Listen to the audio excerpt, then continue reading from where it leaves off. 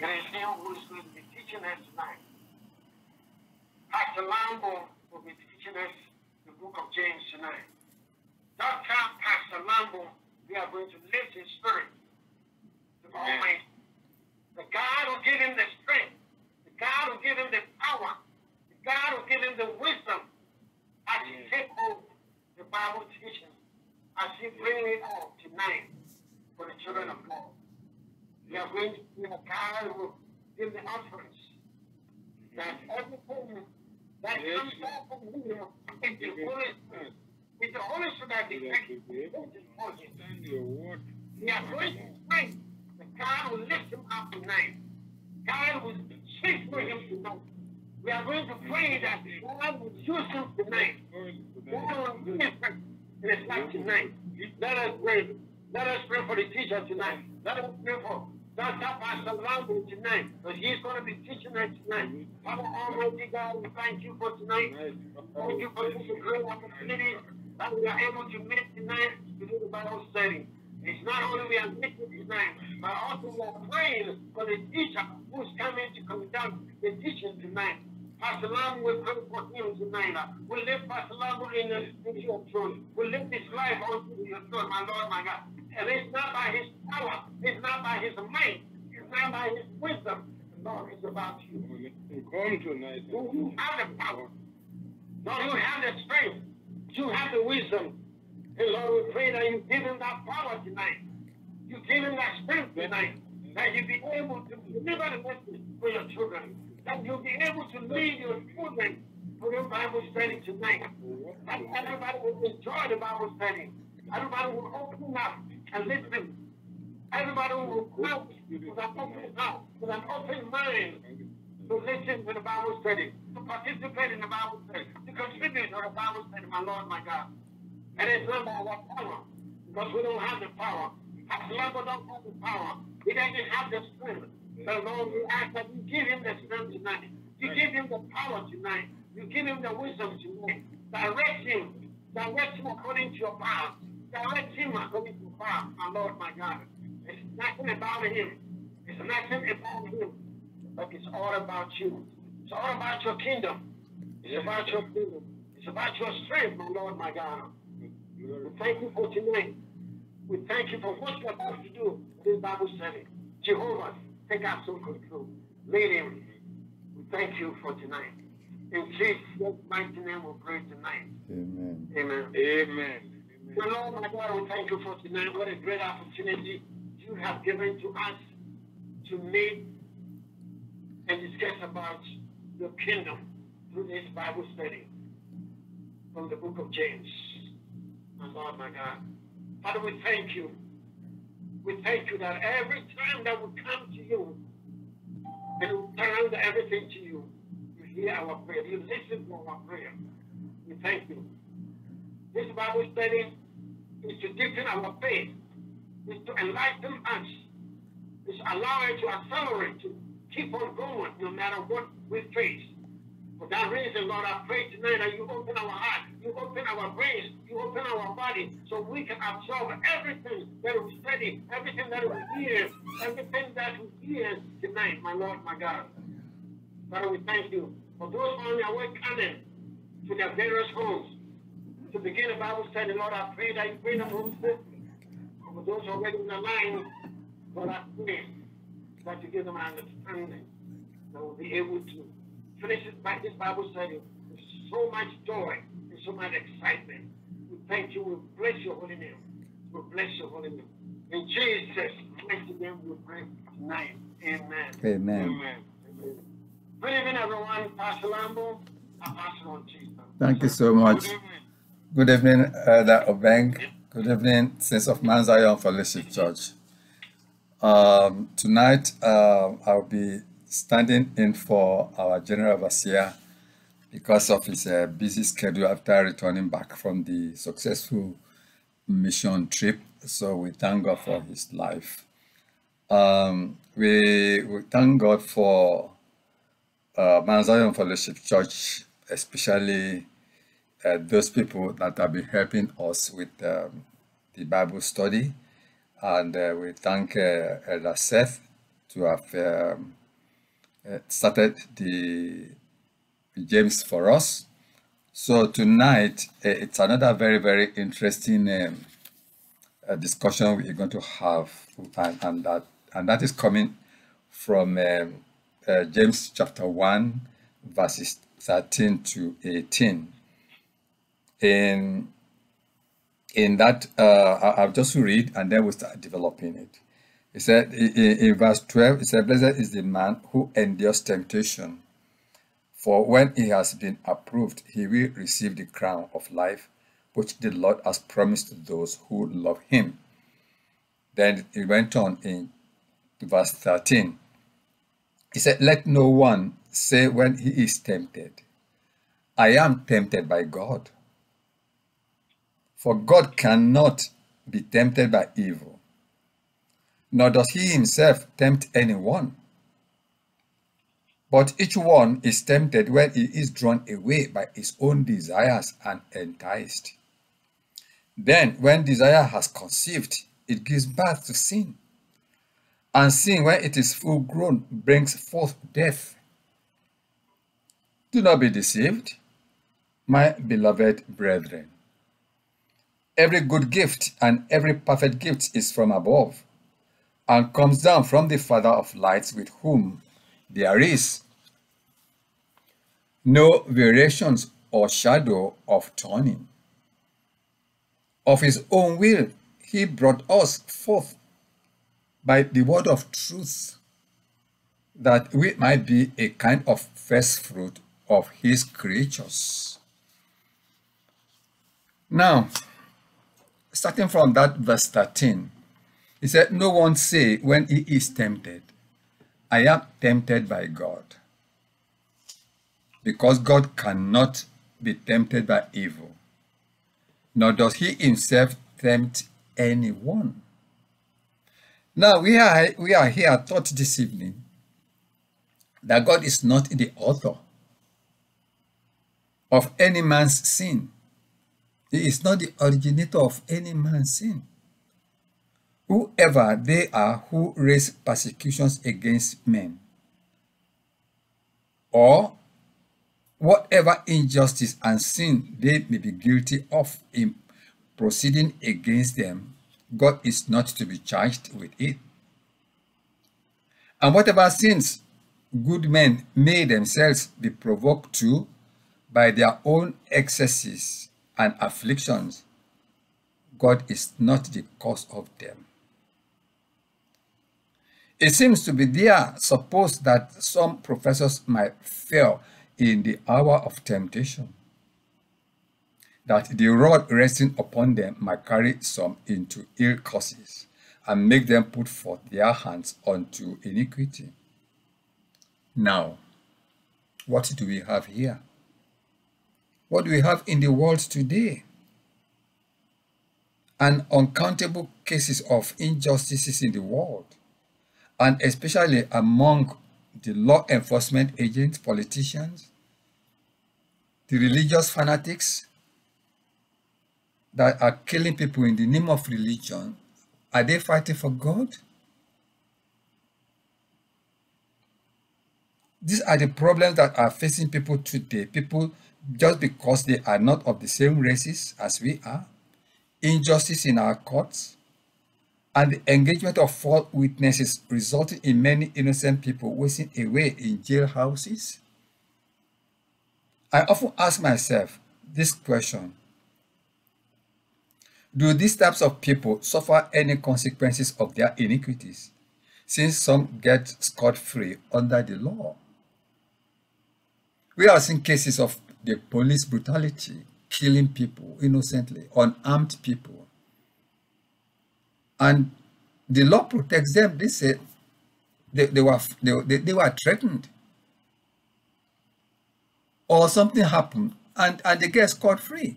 Then I ask myself, even though God says that vengeance is mine, but when is the vengeance? When is the case going to be redressed? So I ask myself, do they get away with it at all? Because this should be the case, and though delinquents should attempt to lay their fault on God, some of them they blame God that, well, it's God's will. Yet the blame of their misconduct must lie entirely upon themselves. Is there any law of retributive justice, which we often call the law of karma? If truly there's a law of karma, I want us tonight to consider the following points. 1, there is nothing in the nature of God that they can lay the blame upon. There is nothing in the nature of God, because Jesus Christ did not commit any sin. And Jesus Christ is the Son of God, a carbon copy of God. He committed no sin. So there is no sin with God. And that's what the author is saying, that let no man say when he is tempted to take any evil course or do any evil thing, I am not tempted of God, for God cannot be tempted with evil. All moral evil is owing to some disorder in the being that is chargeable with it,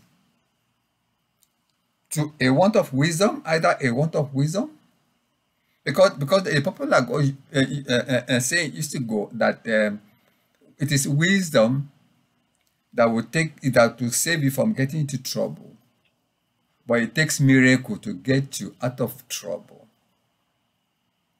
So a want of wisdom can lead us into committing sin, or power, or decorum, or purity in the will. So don't we have examples like this in the Bible today? Let us take one example. For example, Cain, he killed Abel because of envy. But when he was committing the sin, he did not even think of the consequences. But envy is one of the causes. He killed Abel because of envy. And then what about King David? King David had everything, but he killed Uriah. And why? Because of Bathsheba.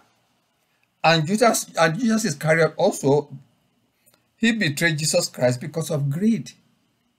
He never thought, when he was negotiating with Caiaphas or Ananias, he never thought that Jesus Christ was going to surrender. He thought maybe he would disappear or use his spiritual power.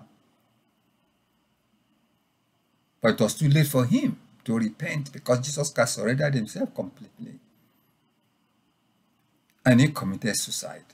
That was death. That is, the wages of sin is death. But what about our own father Adam? He disobeyed God and listened to his wife Eve to forfeit the grace of Eden. Because what we have in the Garden of Eden, eternal life. Not to suffer anyone, not to suffer anything, but we forfeited that one through our own father Adam. So in our own various personal experiences, we have story to tell. We have committed so many things when we were young. But was Satan the one who was responsible? Certainly not. God, although we said in the last verses that sometimes trials will come and we must endure tribulations and trial with the full knowledge of God. So where do we differentiate that tribulation from consequences of our own deliberate sin? When do we know? So, but who can impeach the holy God with the want of these, which are his very essence? No exigency of affairs can ever tempt him to dishonor or to deny him, and therefore he cannot be tempted with evil. Now, there is something in the providential dispensation of God, that the blame of any man's sin can be laid upon. as we read in verse 13, neither tempted he any man. God does not tempt anyone. As God cannot be tempted with evil himself, so neither can he be a tempter of other people. He cannot be a promoter of what is repugnant to his nature. So the carnal mind is willing to charge its own sins on God. We blame either God or we blame Satan. Now, there is something hereditary in this. Something very, very hereditary. In other words, all human beings, we all carry the same genes. And along the generations upon generations, we have these hereditary characteristics in which we follow the footsteps of our great fathers, grandfathers, the patriarchs. And our first father Adam tested God, but the woman thou givest to me tempted me. So thereby, in effect, throwing the blame upon God for giving him the tempter. Let no man speak thus. It is very bad to sin, but it's much worse when we have done amiss to charge it upon God and say it was owing to God. Those who lay the blame of their sins either upon their constitution or upon their condition in the world, or who pretend that they are under a fatal necessity of sinning, they wrong God, as if he were the author of sin. Why did you steal? Because of poverty. Because I haven't eaten since morning. Why did you do this one? You have to blame something instead of accepting. And nobody has ever been able to be bold enough to accept responsibility for his sin. You have to blame it on something. You blame it on the government. You blame it on your parents. You blame it on your pastor. You blame it on the society. And that is what we do all the time. And afflictions as sent by God are designed to draw out our graces, but not our corruption. Afflictions as sent by God are designed to draw out our graces, but not our constitution. God is not going to tempt us to go and steal so that he can test us, our trial. No. So we should be able to differentiate between the trials that we have been discussing in the previous verses and the consequences of our action, that the tribulation we cause ourselves. Now we are taught where the true cause of evil lies and where the blame ought to be. In verse 14, it says, every man is tempted in an ill sense when he is drawn away from his own lust, and enticed when he is drawn away due to his own lust and enticed. In other scriptures, the devil is called the tempter. And other things may sometimes concur to tempt us, but neither the devil nor any other person or thing is to be blamed so as to excuse ourselves. For the true original of evil and temptation is in our own heart. The combustible matter is in us, though the flame may be blown up by some outward causes. Though the flame may be blown up by some outward causes. And what are we saying there? Now, there are some churches in which you have we used to call them these spiritual girls, especially in those big churches. They are all there just to destroy the pastor, to destroy the church. And you see them, the way they dress, the way they go about.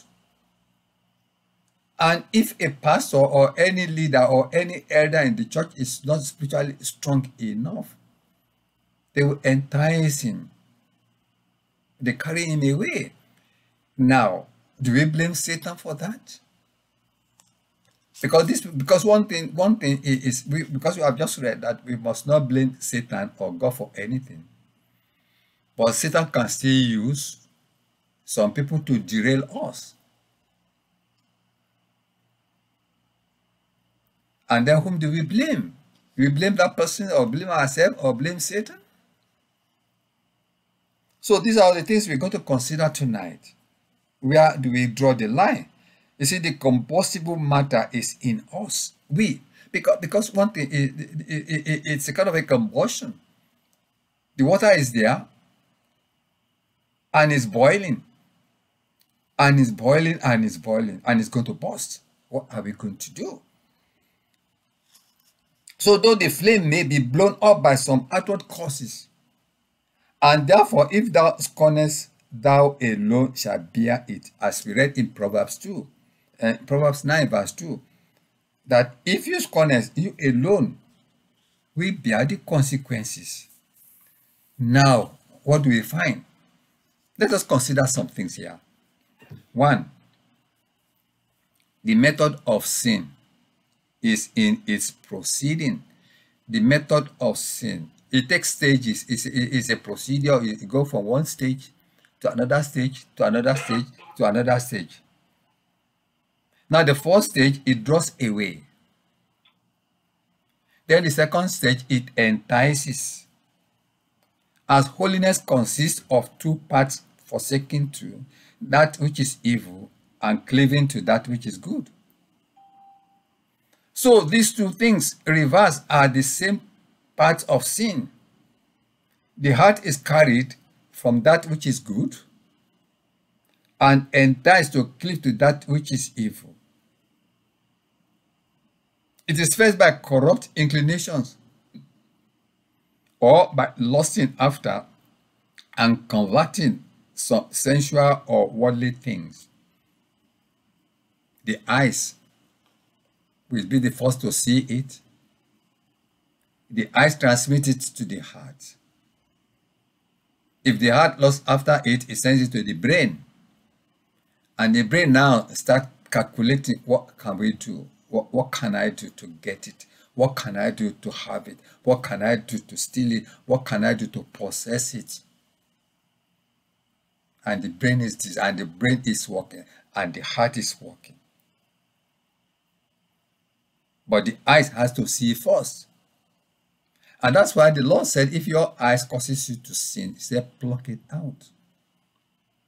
It is better for you to go disabled to heaven than all the body of your past to go to hell.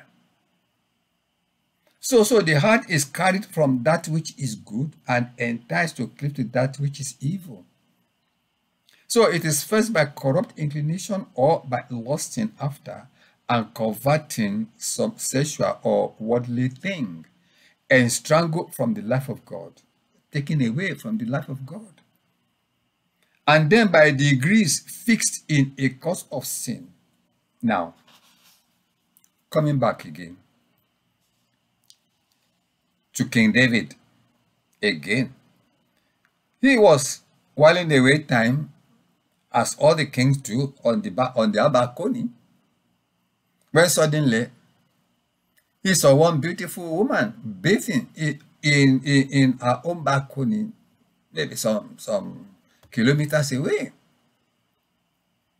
And his eyes continued to fix on her. She was a beautiful woman. He couldn't take his eyes from her.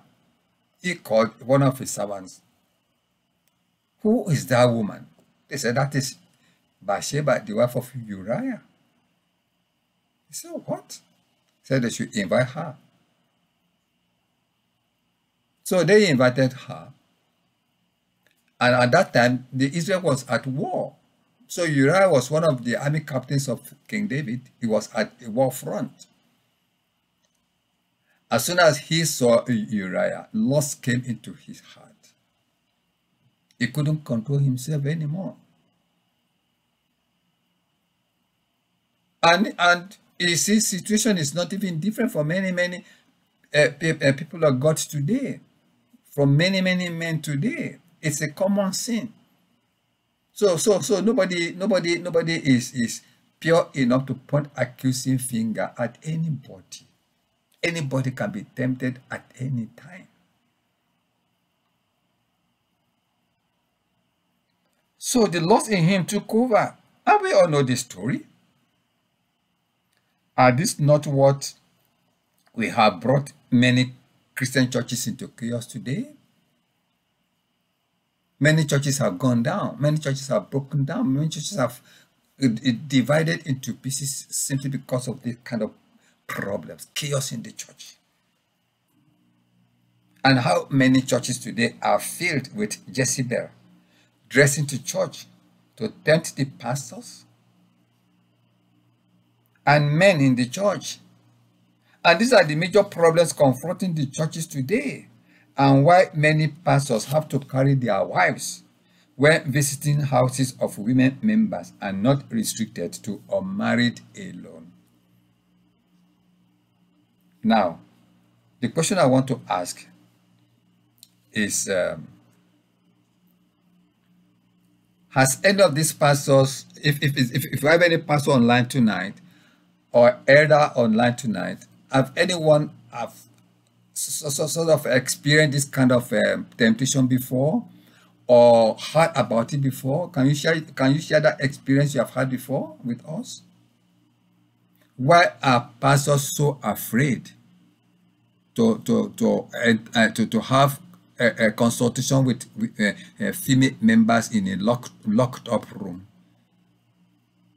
Because I noticed in our own church we have a kind of a peephole. You can see our pastors with anybody. But in some churches, the door is locked. But what is the danger in it? Can somebody answer me that question?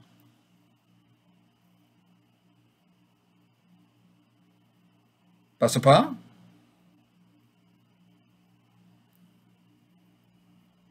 Hello, Ben?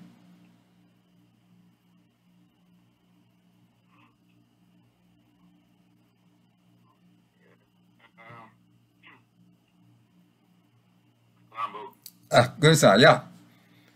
I notice in Mount Zion Fellowship Church, we have a kind of a peephole that anybody can see what is going on inside. But in some churches, it's not there. But I used to wonder why.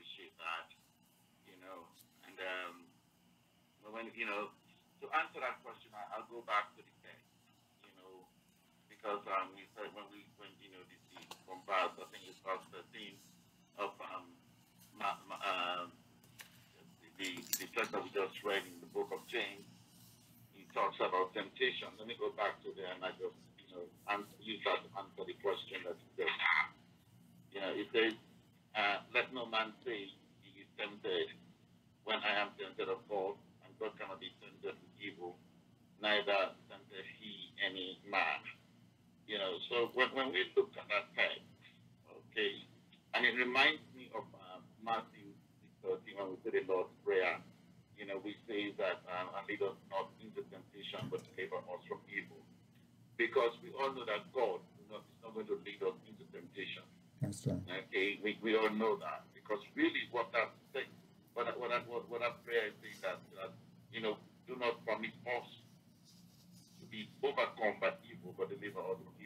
Mhm.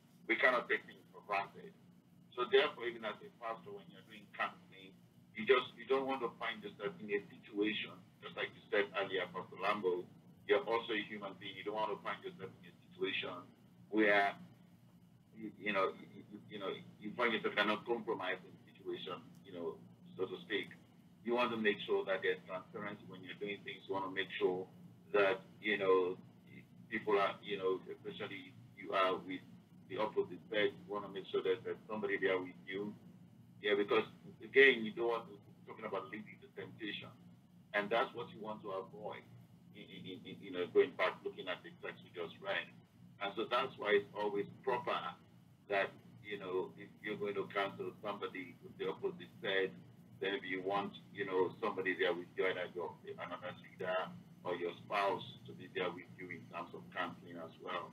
So again, you want to take all the necessary precautions, in order for you to not to fall into that temptation.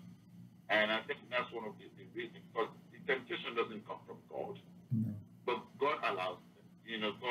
Although God allows, but He Himself is not going to entice us, to evil. So God may test our faith without any solicitation to evil, because because God Himself will not tempt anybody. So you don't want to find yourself in a situation where you are tempted or something happens and you cannot defend yourself. That's why I leave that little street there so somebody can, that's why I like to see where I see, so you can see me as you pass by. That's right. So I'll stop there. Thank you, sir. Just one. Thank you. Now, we may observe hence the power and the policy of sin. The word here rendered drawn away, as we read in that verse 13, signifies a being forcibly held or compelled. The word translated enticed signifies being willed or beguiled by allurement and deceitful representation of things.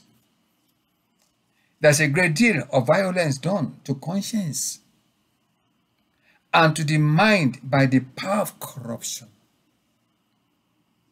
And there's a great deal too of cunning and deceit and flattery in sin to gain us to its interest. So it's not an easy, it's not a kind of a force that we can take for granted. We have to fight, we have to wrestle with it. Because it's very cunning and very deceitful and very flattery too. And the force and power of sin could never prevail were it not for its cunning and guile. The force and power of sin could never prevail were it not for its cunning and guile. And was that not what Peter asked Ananias in Acts of Apostles 5? Ananias, he said, why did you let Satan fill you with the idea that you could deceive the Holy Spirit? It was not an impulsive decision. He must have sat down with his wife and reasoned with her and concluded with her and connived with her. So it was not spontaneous at all. So, and that's why Peter said, why do you let Satan fill you with idea that could deceive the Holy Spirit? Now, are we not contradicting ourselves here? Because Peter now is now saying it was Satan that filled you. You've held back some of the money you received for the land, but while you had the land, it was your own. After it was sold, you could have done as you pleased with the money. So how could you do a thing like this? You didn't lie to people, but to God. But was Satan to blame? Because I'm still to find an answer to that one.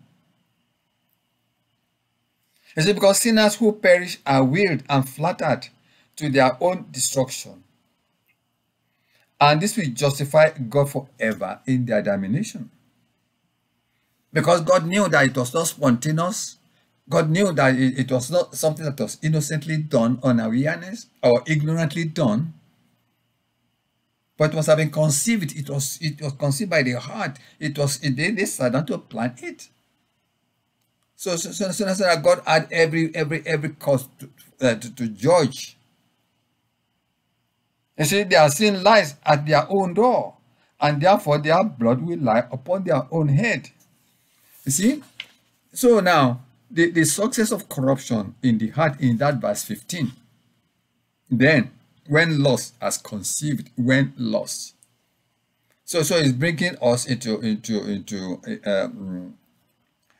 a simile now. It said, when lust has conceived, it brings forth sin. That is sin being allowed to excite desires in us. That is sin being allowed to mature, to germinate in us. It will soon ripen those desires into consent, and then it is said to have conceived.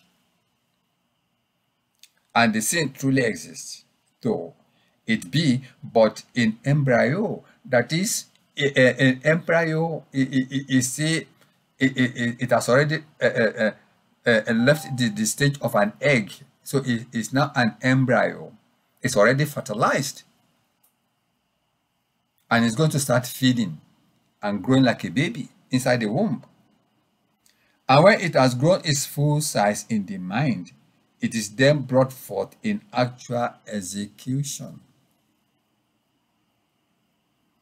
So it's bringing us the stages in which sin is committed. So it is in the first case just like an ovum, just like an egg. But when it is fertilized, there's no turning back. It start growing. It start growing. It start growing. Then it is then brought forth in actual execution. Now, it is not possible to act on impulse to commit a sin without the conscience. And what is that conscience? That silent, unseen guidance in our heart, asking us the rationality of what we are about to do. So many questions he asks, and yet many a times we fall or we fail to listen to that voice of conscience. And why?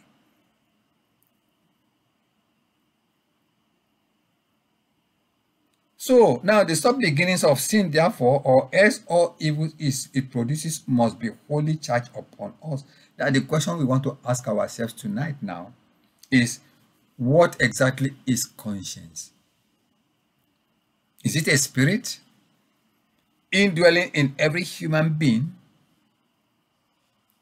And does it exist in every human being? And if it does, why do we often do not listen to it? How can we listen and obey our conscience if it exists so that we will not fall into temptation? That is the question I'm asking tonight. What is conscience? The first part of it is, what is conscience? Is it a spirit indwelling in every human being? Can somebody answer that one, please? The word conscience, Pastor Lambo, Yes, sir. is something that exists. There are two components there. Okay. The word con and sense. All right? Mm-hmm. Because in its interpretation, what it means is foreknowledge. Okay. That's what that word means. Con, sense. There are two separate words. Okay. So it means foreknowledge. And that's why when somebody does something wrong and you put them up on it, they immediately, I know. Because they are conscious. Because of their conscience, they know they've done something wrong. All right? So it's not that the person is being aggressive, but it's just, you put them up on something they've done wrong because there is more knowledge. Okay, so that's what that word conscience means. So it's real. It does. Sometimes you've done something, you know you've done it, they put you up on it, and you say, I know. That's conscience. And conscience is something that you live with, because you will know you've done something wrong. Because that knowledge is there, that you've done something wrong. So when you're pulled up on it, what do? You try to make it make. You pull up, your defense mechanism, begins to work. So it's something that is real. So does it exist in every human being? It exists in every human being. Okay? If you are depraved, it may not bother you. Right? You may go and commit a crime. It's okay. It doesn't bother you. But some people, they will not sleep at night. Somebody will do something. They get convicted about it. They get conviction about it. They don't sleep at night. They may go to the extent to even apologize to you and say, look, I've done something wrong because my conscience didn't let me sleep. My conscience, it bothers you. You go to bed, it plays on your mind. So it is something everybody has. If you're really depraved, crazy, mad, then that's the whole different thing. There's a mental problem there. But that's what conscience means. Two words, they are con and sense, which means for knowledge. For knowledge. Now, if you can get a satisfactory answer to this one, it will help a lot of people. And that is, how can we listen and obey our conscience so that we will not fall into temptation?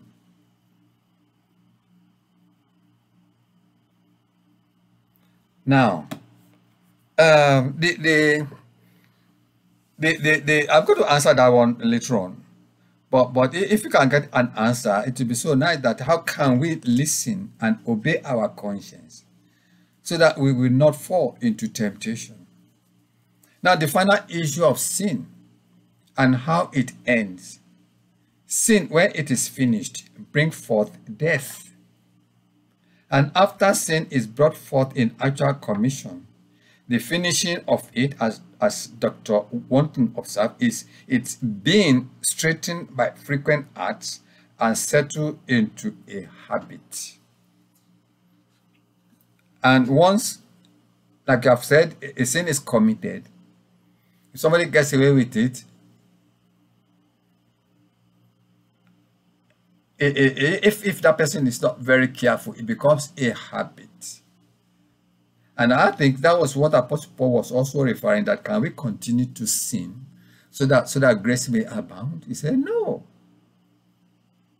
Because we sin every day, but what kind of sin? And that was what makes the life of David different from our own life. Because people were asking, but David also committed sin.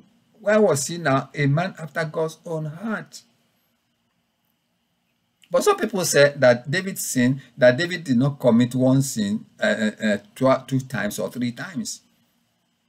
Unlike we will commit sin every day and we pray to God to forgive us, and God continue to forgive us, but for how long will God continue to forgive us? Until that sin becomes a habit.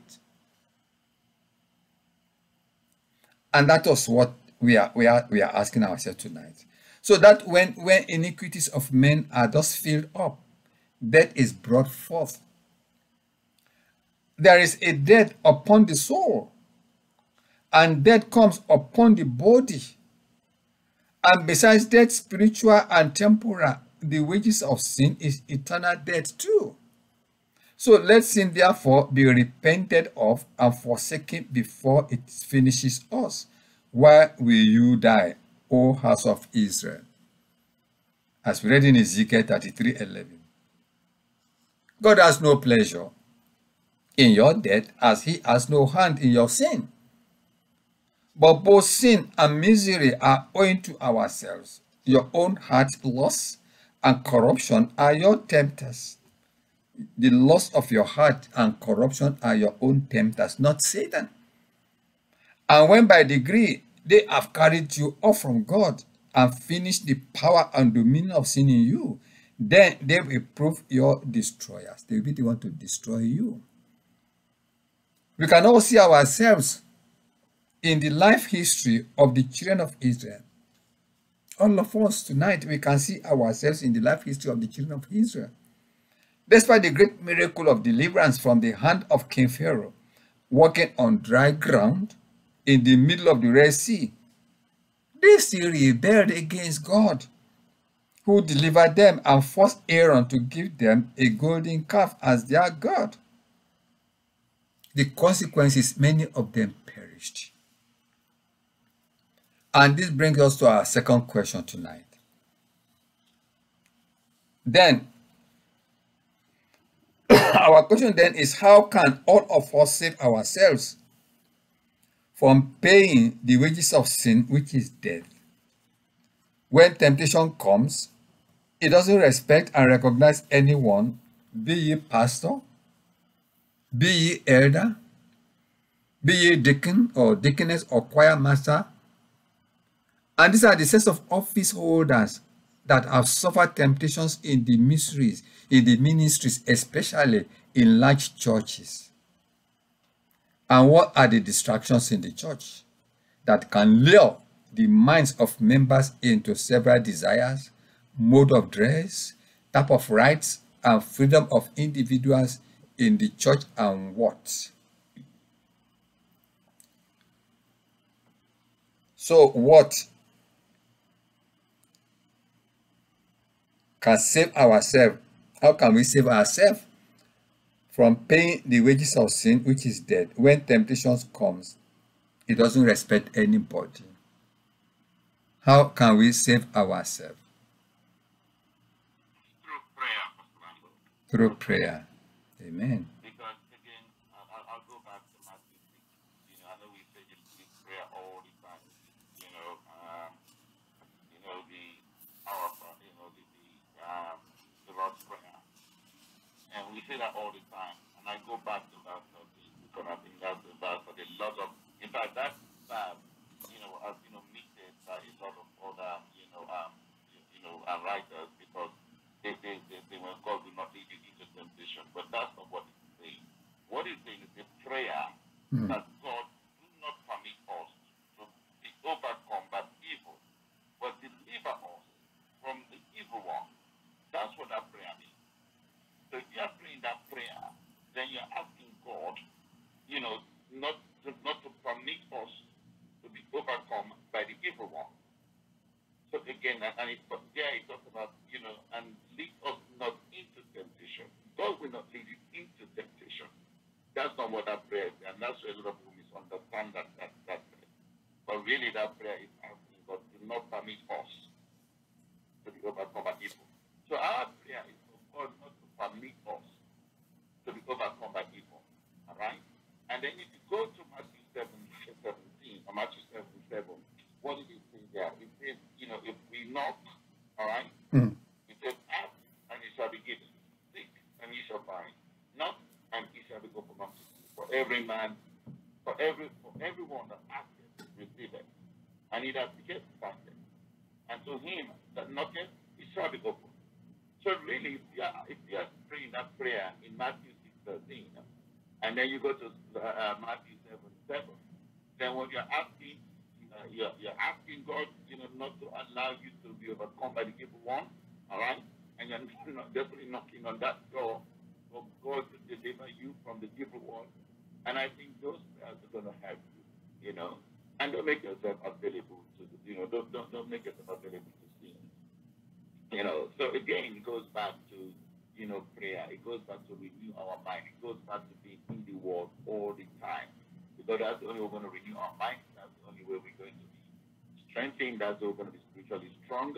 Because sin is right under our nose. That's true. It's right under our nose. Yes. So we now have to equip ourselves, as believers, in order not to allow this one to, God to commit sin.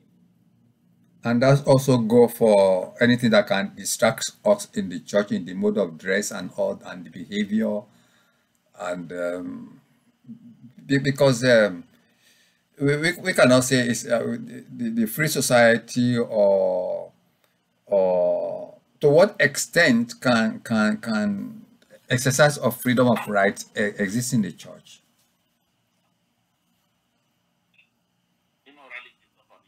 It's not permitted, definitely. And what is immorality? Dress? Can somebody come in a mini dress? Or dress carelessly? Yeah. So which means there must be decorum, isn't it? There must be. And that brings us to these following verses in 16 and 17. He said, I think it said, do not be deceived. Yes, sir. Yeah, I just want to throw a question there. Yeah. When we talk about immorality, and I think you gave an example of someone coming to church dressed inappropriately. That's right. In your opinion, or anyone can answer that, how would you address a situation like that? Beautiful. I think that is where the code of conduct or the bylaws of the church comes in, because even though we are living in a permissive society, but every church they have their own code of conduct, and they want the standard they want to build. Some are permissive, and some are what I've said now, um, we must not compromise. So now, where do you now draw your moral code? Because there are some churches, they don't wear earrings, they don't wear jewels, they don't wear these things because according to them it is immoral, which is wrong. I don't subscribe to that. And there are some churches also, they insist that you must wear your garment must cover your knee. So where do we draw the line? And who is competent to judge anybody's morality? Some people don't consider dressing up with all the chest open as a sin. According to them, is fashion. But can they wear that? Can they wear the dresses they wear to clubhouses, to church? Can they wear tight fit that expose? I mean, that shows all the contour of the butts and all these things? These are distractions. Not many men can take their eyes off. Not many men are strong enough with their feet. They can lure people's hearts. And that's what we are now saying, that sin does not just come spontaneously. It sends a message to the brain, to the eyes. And then the eyes send a message to the brain. And then the next thing is the heart is in trouble. And before you know it, the embryo is already developing in stages. So where does the pastor come in here to do his job? Is it the job of the ushers or the pastor, or the church management to lay down their regulation? This is what we want in our own church. So I don't have any right answer to that, Edakabo.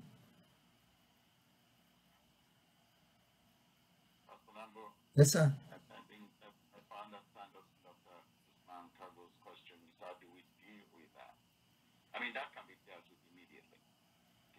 I remember in Ansaya Fellowship Church, before we moved to the sanctuary where we are now, there was a young lady who walked in, and I won't mention her name, but she stopped right in front, in the front row, and she crossed her leg, and she had a dress that was slit. She had a slit. So of course, the way she sat, she was exposed. But there was a lady there who was brave enough to take it, there was a wrap. And she took it and came, and literally was in the front row. She was in the choir, so because the choir was on the pulpit, where, on the pulpit. She saw that, she got up, took it around, came and covered this lady publicly. We all saw that, and I saw that lady was very embarrassed. All right, she didn't wait.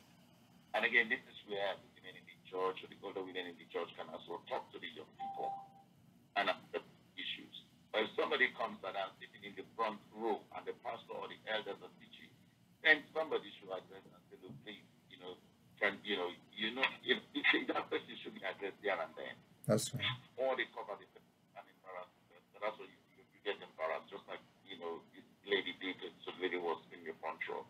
So that you can't just leave the person sitting there and the pastor or the teacher is teaching and being distracted. You've been distracted.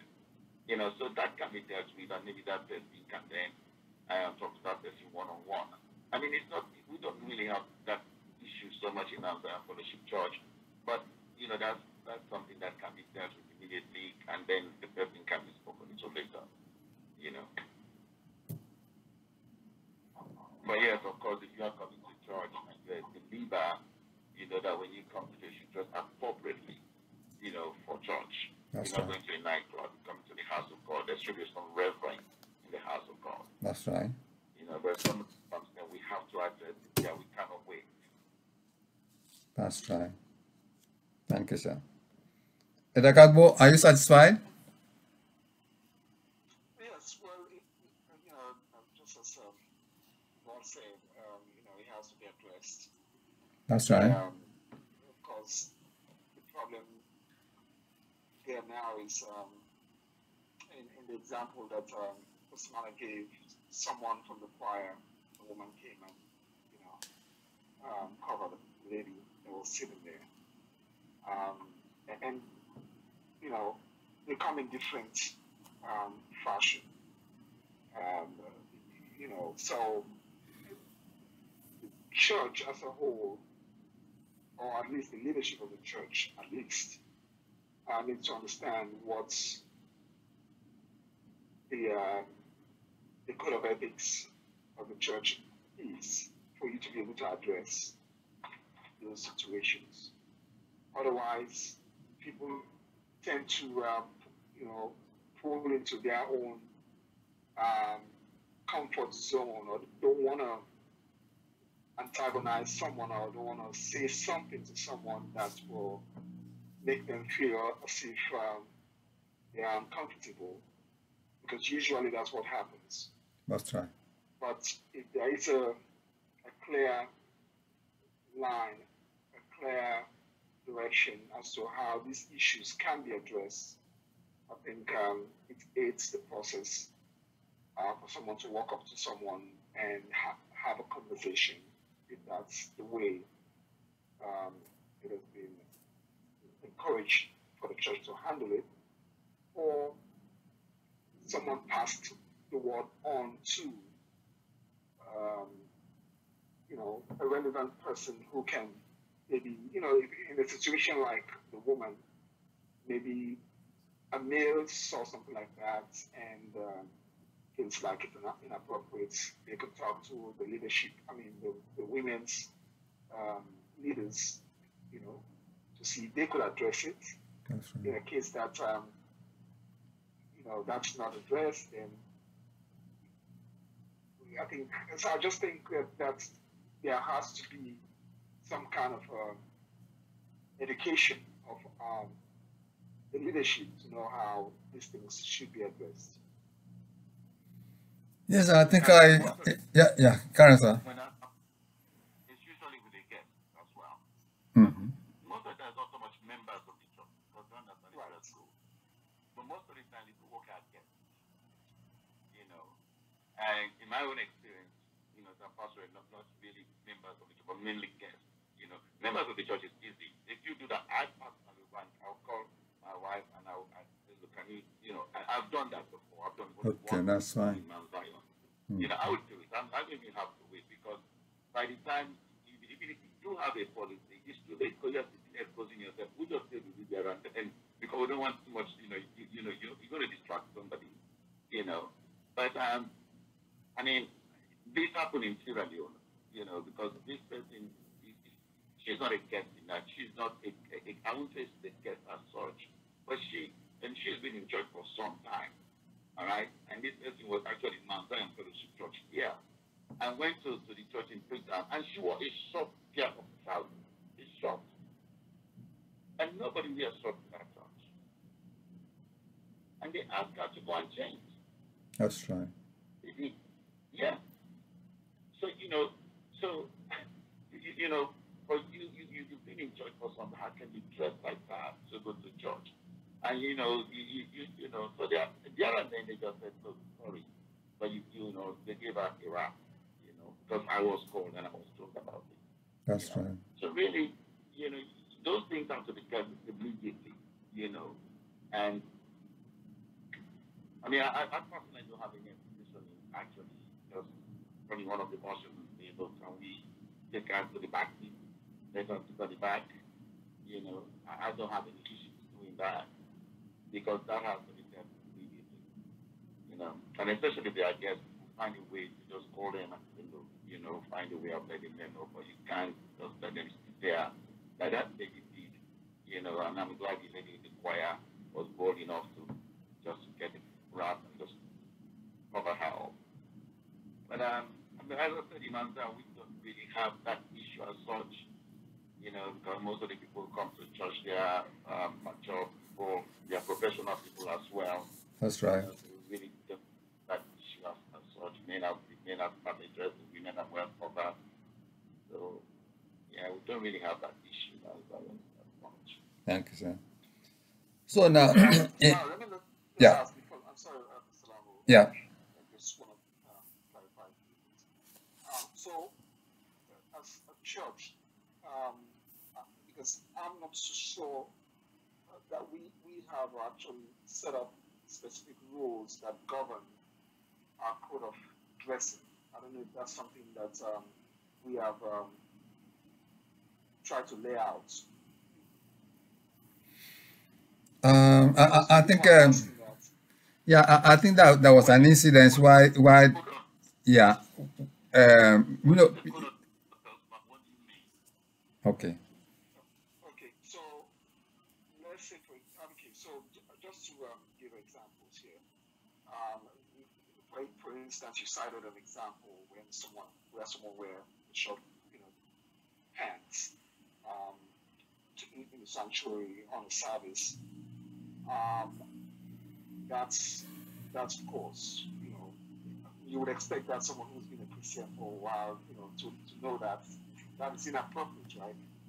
But there are other subtle ways that people dress that can be subject to, um, you know, someone's impression about that kind of dressing. Give example, someone will wear like a female, female wear tight pants that is exposing, a figure and is in front of the church. Let's say, for example, part of the choir standing there singing, and how can that be interpreted based on, the same standards that we're talking about, or someone wearing a blouse that exposes part of, one cleavages, how do we, interpret that? How do we respond to that? Or how does that relate to the expectations that the church has set?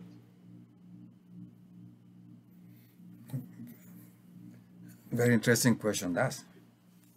Yeah, I mean, the reason why I was asking that question, talk about code of conduct, just like, we, because there is just a fine line. Because one of our pastor, she doesn't even want anyone, to wear earrings to the church. She doesn't want anybody to put on the makeup to the church. All right, she doesn't, and because of that, was leaving the church in Kamakuri. All right, and that's part of the code of conduct of person, because the holiness people, they have their own code of conduct. You don't wear trousers, you don't wear earrings, you don't wear makeup, you don't wear this, and that's their own code of conduct. Okay, and that's why I was asking the question, because again, there are certain areas you can impose on people and you can drive them away. If somebody walks in for the first time in a church, this person is a complete guest, we don't know them at all. Even if people have a code of conduct, they don't ever have code of conduct. But then we have to do something. It's how we do it that matters. That's why it's good to have older women in the church, but most of these things apply to women. That's why it's good to have older women in the church, which will call them aside and talk to them and say, look, you know what, thank you for coming, but we don't know about this, but in this church, we don't, explain it to them. And that can be done that way. But in that particular case I cited, that was so bad that we just have to do something immediately. But again, with the holiness, church, they have their own code of conduct. No earrings, no makeup, no this, no that, no that. But again, we don't go down that line, because our women wear earrings, they put on makeup. Again, other people will say, well, the holiness will look at us and say, look, you guys, your code of conduct is wrong, because you shouldn't allow people to wear makeup and earrings to come to church. Again, there is a balance there, because with what is happening in Kamakuri, and I'm just waiting for her, that I should give her a month or so, because she just got married, but only wants to be over. I'm going to address that issue. Because you can't drive people away from church because they put on the makeup or they come with earrings. No, you can let them come with their earrings, let them come with their makeup. Now, if somebody comes to the church with a short skirt and exposing herself, that's a different thing altogether. That's right. We can address that. So even if we do have a policy, we have to be very careful that our dress code does not drive people away from the church, which is what is happening in Kamakuri right now, because she's got all these bizarre things in there, driving people away from the church. So again, there is got to be a balance. And, But as I said, in Mount Zion, I don't see a lot of that happening in Mount Zion Fellowship Church here. But again, that's why when choir were there, they were singing, everybody was wearing colorful things or whatever they were doing. And I said, no, get a robe. Just cover yourself with a robe. It's a big gown. Okay, just wear your robe, cover yourself, and move away from in front of the pastors, find that corner and just stay there and wear the robe. So for the choir, that was why we came up with the robe. Again, when we came up with the robe, it was an issue. You know, oh, why should we wear a robe? Why should we say we should? But you know, it's always a tricky situation. Even when you do try that, people complain. When you don't, they complain. But that's why we require. That's why the robe was brought in. I don't know. You're going to wear a robe. You know, and some people protested. They didn't want to go in the choir anymore because of the robe. But that's fine. But that was the reason why I brought in the robe in the choir. That's right. That is good. So, Thank you, sir. Yes, I think we will continue from here next Wednesday by the grace of God. Because there are so many important things we want to discuss tonight. Maybe I'll just ask whoever I see his turn to let me just carry on. So, any other question before you round up? Any other question? Because it's already past 9 now.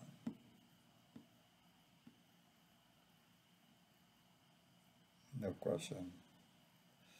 Okay, can Pastor Mana lead us in closing prayer? Let us pray. Thank you. Our precious and heavenly Father, we thank you, Lord. We give you praise and we give you all the glory.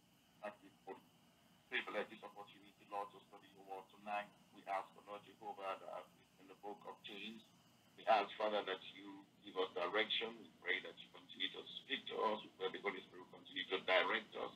In the name of Jesus, that will count it all joy no matter what tribulations and challenges that we are going through, that will count it all joy because we know that through our trials, that there's patience, and through the patience, Father, we develop our faith. And we come tonight and we ask for Lord Jehovah for your hand upon each and every one of us. We ask Lord Jehovah for direction in everything that we do. We thank you for, our instructor tonight. We commit them into your hands, to God. Father, we thank you for your church, Command and Fellowship Church, and I pray, oh God, as we study your word, you will take the words from our ears into our hearts, oh God, and we will not just be doers of your word, but Father, we go out and share your word as well. Father, we give you all the praise, we give you all the glory. In the name of our Lord and Savior Jesus Christ, we pray. Amen. Amen. Amen. Amen. Thank you so much. thank you. Thank you. Thank